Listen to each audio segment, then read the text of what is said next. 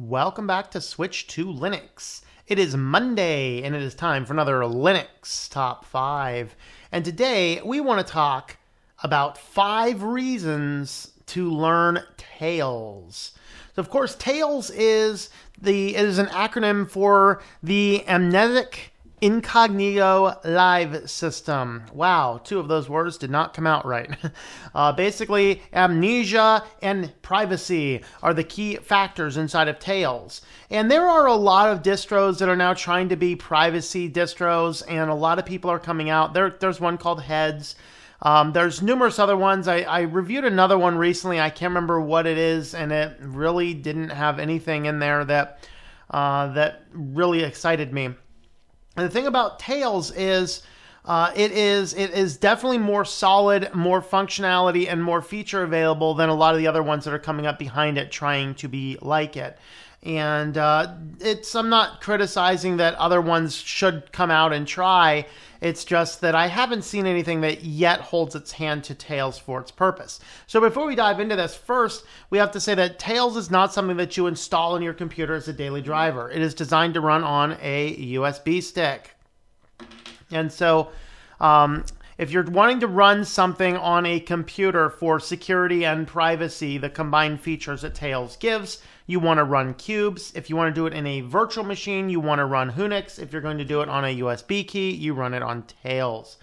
And just to note, I will be doing the video here running Tails in a virtual machine.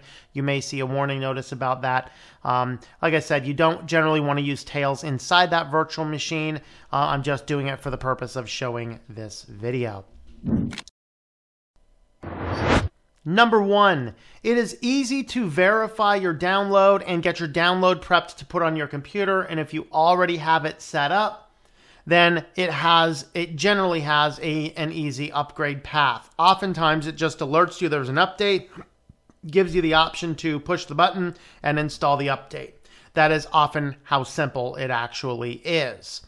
Now, if you do not yet have it installed, you can head on over to Tails' website and you can click on the install button and then you answer the questions here. Are you installing from Windows, Mac, or Linux? All right, so depending on which version you're on, you want to click on that button. And then from here, we have the tail trees. So installing from another Tails. You need one other Tails USB stick or DVD and one USB stick for the install in about a half an hour. If you're going to download and install it, you're going to need one USB stick for Tails. You're going to need to run about an hour to download it, assuming your download speed is slow. Mine downloaded it in a few seconds. And then half an hour to install. And then you can install it from Linux or you can install it from a command line. Now, the other options there are, the one I generally do is if you're going to download to put onto a USB stick, you just grab the USB only. And if you're going to download it to put onto a virtual machine, you download the one for DVDs and virtual machines. So when you click in on one of those, you have the option to download it here. And then what you're going to do is you can install a browser extension which will automatically verify, or you can do it manually with a verification key, or you can download a torrent file and the torrent will verify your download for you. Once you get that, put that onto your system. Now, the installation process, and I will card and link another video in the description here about the installation process. That one will also have the persistent volume. We'll talk about that in a moment. You will need 2 USB sticks if you're going to actually install it. You don't actually have to install it to a USB stick to use it. You can use it as a live distribution. And then there is some slight difference between that and the installation. But number 1 is very easy verification and very easy upgrade path. Number 2, Tails is mostly configured for most users. Now, it is not a magic bullet, it is not a perfect option, and you never generally want to use Tails to log into something that you might also be using with a non-Tails IP address. In other words, using Tails, you can completely de-anonymize yourself if you log into Google or Facebook, and you've also logged into those from a different IP address. Now, there's a number of other things that Tails will not do. There is a warning page that you can view on their website about what it does not necessarily protect you against. But for the most part, for the average user, if you're using Tails to do something like go over the Tor network to maybe you're researching some weird symptom you have, maybe you're trying to research something else that for whatever reason, security or privacy, you don't want linked back to you, whatever else. Maybe you're looking for different jobs and you don't want to risk your employer spotting what you're doing. Okay, these are types of things that you might use Tails for. For most users, it is already configured. The web browser is configured with HTTPS everywhere. It's installed with some ad blockers. It's installed with NoScript to disable JavaScripting. All the types of things that make surfing the internet a little bit more dangerous, all those are set up. And then there's a lot of other tools and systems, but more importantly, the Tor setup. So if you were to download the Tor browser individually to install on your system, there's oftentimes a lot more steps you need to do to ensure everything's working right. Tails has that taken care of for most users out of the box without a problem. Number 3, it is very easy to set up a persistent volume. So if you are unfamiliar with what that term means, a persistent volume is when you have a USB stick and you install a live operating system onto it so you can plug this in, boot from it, and start your computer. That only uses a certain amount of space. The rest of that space is not being used. So a persistent volume is when you can use the rest of your space to set up a drive that when you boot up the system, you can log into that drive and you will have a place to store things. Now, everything on that is encrypted with LUKS. And so it's very well encrypted. So if you plug this into something else just to see what's on there, all you see is a big encrypted volume that you can't do anything with. All right. So the configuration of such a volume sometimes is easy, sometimes is difficult, depends on the system. One of the other supposedly privacy-based systems didn't even allow me to mount a volume very easily, let alone create a persistent volume.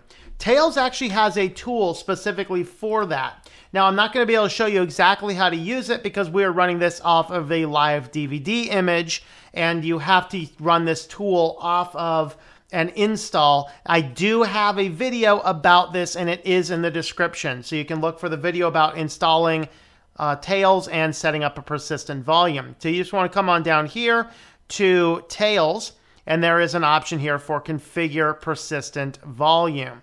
When I click this up, you'll see it says there's an error because I am not running this off of an installed Tails instance. But that's exactly where it is. And it makes it very easy to set that up. You can find the video about how to do all those in the description down below. Number 4, Tails includes most tools needed for most users for most purposes.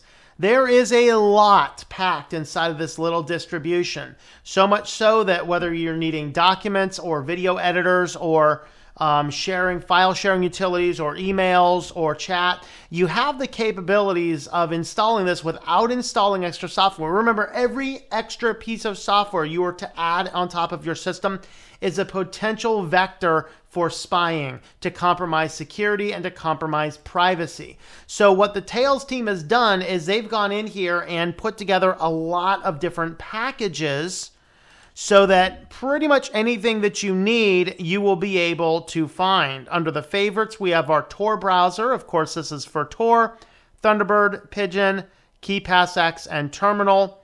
Under our accessories, you'll see we have KeePassX, of which you can store your password file on your persistent volume. We have graphics, including GIMP, Inkscape, Scribus, LibreDraw, and Simple Scan. We have Electrum Bitcoin Wallet. We have Onion Share, which will allow you to share files anonymously through Tor. We have Thunderbird. We do have an unsafe browser. You would use this if you're on a coffee shop and you need to get logged into logged in and agree to whatever they want you to agree to, the unsafe browser will allow you to do that. And then once it's online, then you can actually access Tor at that point.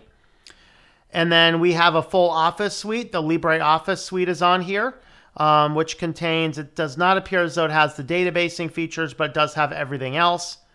PoEdit, LibreMath. We have Audacity, TV, Presario, Sound User, Sound Recorder, Traverso, and videos. And then a variety of system tools, including, once again, you can find your configuring persistent volumes, Synaptic, Tails installer is what you use to actually install Tails. Also, there's I'm not going to talk about this on this particular video, but you do have the ability to load up this and install additional software. Again, it will not run because we are not running this off of an install. We're running this off of a live key. But you click this, and this is going to actually install the software to your persistent volume, which will increase the security of the system. So most tools are included for most of your average users. Number 5, multiple encryption types are supported. This is a fairly new feature, but VeraCrypt is now also supported by Tails, if that was your reason for not wanting to use it. It has always worked with Lux. You could use Lux all the time, day and night. The persistent volume is Lux, and you can always set that up. But now, as of, I think they put it in 3.11 or 3.12, I forget exactly when they put it in, you can come over to your utilities, and there is an unlock VeraCrypt volumes as well. So if you're using VeraCrypt or Lux, you will be able to get into your system and get whatever done you need to get done inside of your Tails system. So you have all of these various options, all of these various tools, and all of these encryption types as well. Does it have every encryption type? No, but it definitely has the most popular kinds that you can use. So there are my top 5 reasons for learning Tails and keeping yourself a little USB key floating around on your keychain so you can always get into a system when you need to. Let me know your top reasons for using Tails in the description down below. You can help support the channel by having a look at the links above me or in the comments down below, and follow along on the social media if you would like more updates as to when we release new videos.